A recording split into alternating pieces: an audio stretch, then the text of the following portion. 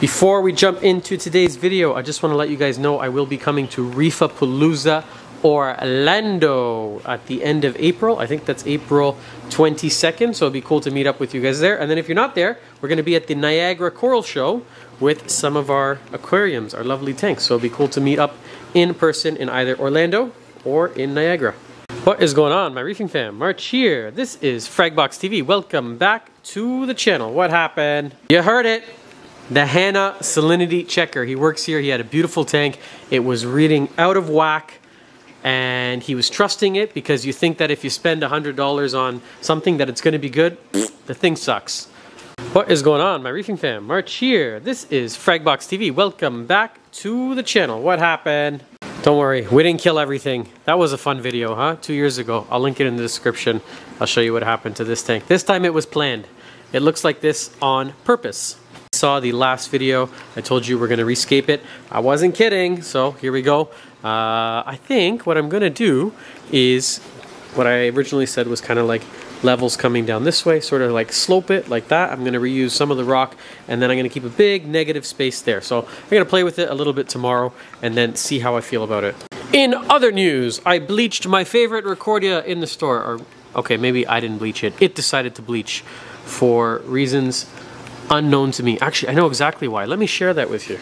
The tank is small. It's only 6 gallons. It's very easy for salinity to get out of whack. You know what? Number one thing I see with new hobby, not even just new hobbyists in general, one of the biggest things is their salinity going out of whack when they're running into trouble. Invest in a high quality refractometer. I like this brand. Why? Because it happens to be ours, and it comes in this awesome little sexy bamboo carrying case. But get any refractometer. Throw out anything that isn't a refractometer. Hydrometer, okay, but refractometer, this is really the way you want to go. If you're using a Hannah pen, you can go ahead and toss that out. Here, let's call Dillon. Dillon, our frag surgeon. He doesn't know he's going to be on the phone. He's not here today. Let's call and bother the staff. See if he picks up. Ring, ring. Oh, hey, Dillon, quick question. Yeah. When you had your tank and it crashed, what was the reason behind it, like the final straw? The Hannah salinity checker. The Hannah salinity checker. Okay, I'm just making sure that I'm not old and crazy. Okay, thanks, man. Sorry to bother you. Okay. Bye. No worries. Bye. Anyways, I know I'm going to get a lot of comments to say, oh, I use one at home and I love it, and it's great. It's great until it isn't great. What else? What is new? Check this out. We have some dirty frags. They're really, really naughty. No, they're just covered in a little bit of algae. So what I like to do sometimes, I'm going to show you a little secret I have here. Check this out. I throw them in here with the emerald crabs, and these guys are just great all around algae eaters. Look at them go. Doing what God designed them to do. Nom nom nom nom nom. And I keep them on these racks so that once they've done their job, oh sorry guys, you can take them out and then throw them back in, and they're all nice and clean. Oh, I'm squishing them. I was in Mexico last week, or 2 weeks ago, and then I came back, and it's just here, a little bit of algae we're dealing with here in our acro grow tank. It's just kind of like this annoying brown filmy, I'm not really sure what it is, but the emerald crabs love it. So I'm actually going to load up this entire tank tomorrow with emerald crabs. This is feeling like a sidetrack. Yeah, this is feeling like an entire sidetrack sort of video. How do we feel about this rock? I don't like how much I like it. So this is going to get set up eventually after we come back from the Niagara Coral Show. I want to bring these to kind of show them off when we're there. I don't like how much I like this rock. I thought I was going to hate it. It's kind of cool. It's a new rock that we're trying out here in the store. So it's this supposed to look like Tonga branch. How do we feel about it, guys? Do we like it? Would you use it? Am I going to use it in this tank? No, I'm not. I don't know. It's kind of bulky, but the way Tia has set it up, Escape Queen over there, it actually looks, it does look pretty cool. Only thing is, it is quite expensive. Look at that. Not cheap. This is a pack of cultured corals you can grab on our site right now. So this is stuff that we've been growing a ton of, and we need your help to kind of move some of it because it's growing faster than we can sell it. So it's half off right now. You get 8 pieces all grown here in-house, some Solar Fair, some Monty Pork Confusa, some Honeycomb Pasture, Xenia Starburst, I can't remember the name of that one, some OG Cyphastri, and some Nirvana Zoas. It's just stuff that really grows really well for us. So we have a ton of it, and then you get some incredible savings, or half off if you take all 8 of them. long-term Radeon G6 review. Yes, very much impressed. I don't know why I'm talking like this. Just turn off the flow right quick. Hello. Check out how woke I am. Ta-da. I love that comment. That Alex Vardas, whatever your name is, comment. That was a great comment. Good to get the conversation going. But anyways, enough about that. Check out the acro color. Man, these did not look like this when they came in. This one is looking fantastic. The Millies have gone a really deep, rich color. So they come in sort of a little light, and then after, what has it been, about a month now, they get this really, like, what I call saturated or deep color. Like the initial color on the acro, very, very light in color. And I am very impressed. If I didn't know I was running Radeon G6s, I might think I'm running T5s, except I have eyes and I work here, so I know they're not T5s, but the color, I mean, is like, it's on par. It's really good. Check this out.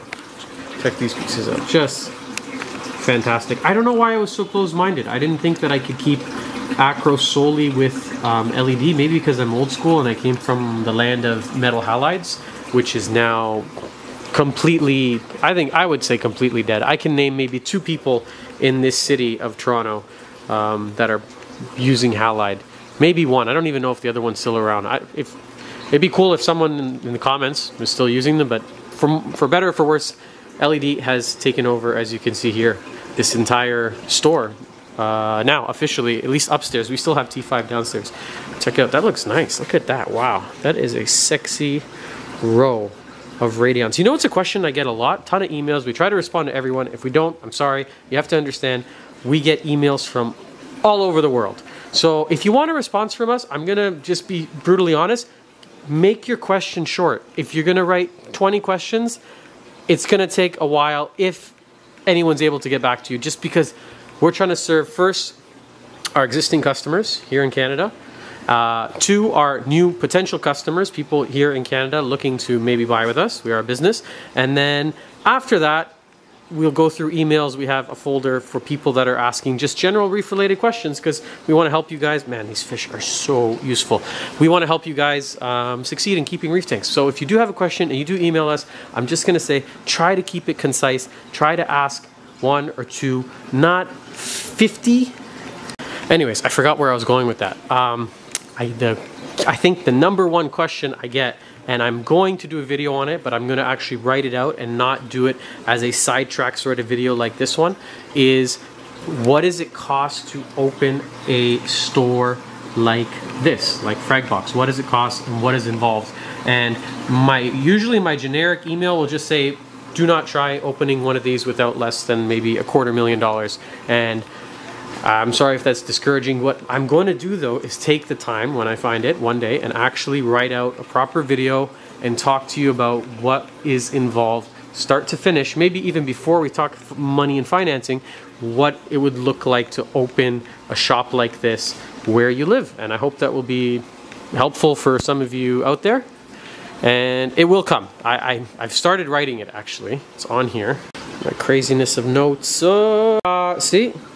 I'm not kidding. There it is. I'm putting more thought into this one, and I want to do it justice, do it properly. Step 2, why are you opening a store? How are you going to fund the store? What are you going to do with your kids and your wife and your husband and additional startup? Look, like I'm actually putting time into this video. This is kind of cool. The Reef Casa Fragbox tank. So you want to start a frag tank? Talk about starting a store, maybe start with a frag tank. Figure out how to grow some frags and keep them. So this is basically it's the Reef Casa Pico Flat 6, what we call it the Fragbox 6. It's everything that comes with, except you get this beautiful acrylic tray to beautifully display your frags and keep them organized and grow them. So that's available at reefcasa.com. We have some wrasses, some new wrassies available on our site too. Check this one out, Redline wrasse. There's a nice cardinal hanging out in there. And I think that's it. What else is new? I added a mangrove here, and I wanted to get nice and tall and happy and healthy. And I cut this, well, I didn't cut it, my friend cut it with his laser cutter. So it's living in our overflow, right in there. And I don't know how fast they grow, but Tia's been taking care of it, and it's looking really healthy. So, And ripping apart this has started to give me like the itch to just, I don't know, I'm going through a transformative aquarium time right now in the store. The leathers here are just growing over one another, and I think this may be the next tank to get a proper trimming, or maybe just a little bit of rearranging of some of the pieces. I don't know what is going on with this clownfish. That is not black ick. Maybe some sort of stress. You guys see that? Oh, stay still for a second. Yeah, lots of black dots. Anyways, we're going to wrap this one up. I really appreciate you guys watching. If you like the content, please subscribe. There's a little bell there at the bottom, so you'll get notified when we do this again.